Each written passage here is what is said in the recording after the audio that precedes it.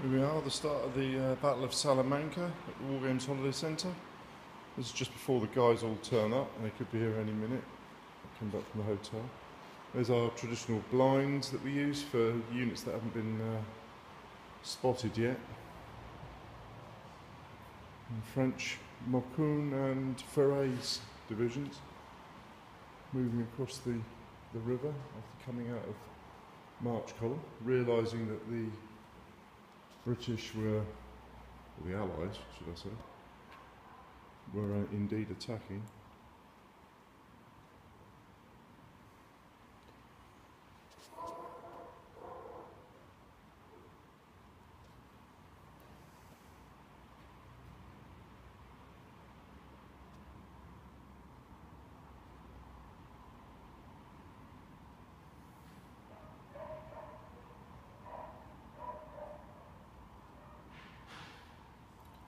So there's a hefty British formation assaulting through here. I think this is the 1st and the 7th Division. There is freedom of deployment for the Allies and the French. We can deploy divisions separately, or should I say, the French deploy in one of these 3-foot boards. So as you can see, there's no more than, they have to have at least one division in each of the boards on their line deployment, which is along here.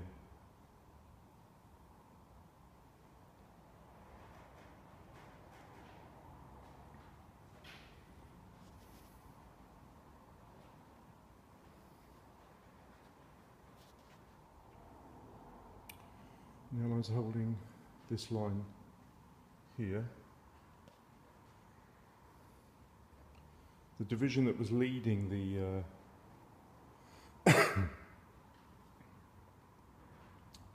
the Allied formation that's turned to its left and attacked the head of the French column was actually the Spanish division this time around. So España got his work cut out a little bit. You can just see, excuse me, I'm coughing.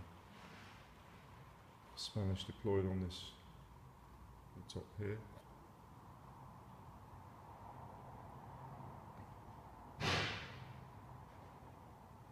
French light cavalry regiments from the light cavalry today, they're moving to engage von Bock. Heavy cavalry here, light dragoons.